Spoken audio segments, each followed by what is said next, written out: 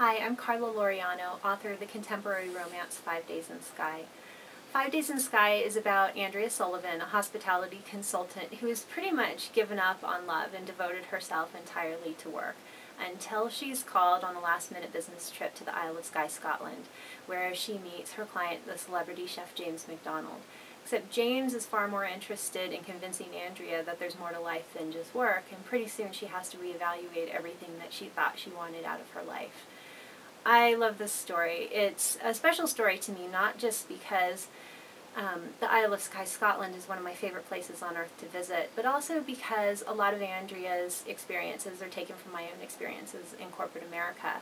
About 10 years ago, I was in much of the same situation. I was working long hours, I was traveling way more than I ever expected to, and I wasn't spending any time doing anything that I enjoyed or spending any time with my husband.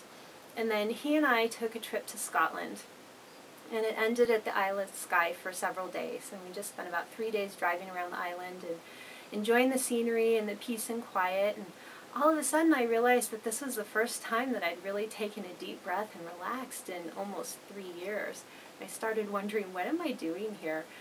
Is this really what I want out of life? There's got to be more than just work. So when it came time to write a story about a woman in much of the same situation, Skye was a natural place to set it.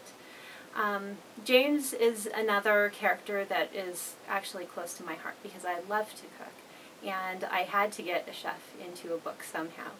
And I was also intrigued by the idea of what happens when you take someone who is doing something that he really loves and make him a celebrity, to where all of a sudden now it's not just about the cooking, it's about the image, and it's about the paparazzi and how he portrays himself to the world. And so in addition to being about the busyness and the stress that I think we all can relate to in modern life, it's also a little bit about the mask that we all wear and how we portray ourselves to the people around us that may not be really the truth of who we are. So in many ways, I think the characters in 5 Days in Skye are really relatable to everyone. So I hope that you enjoy the book, and I hope that you'll come visit me on the web or online and let me know what you thought. And hopefully it'll also inspire you to take your own trip to the Isle of Skye. Enjoy reading, and thanks so much.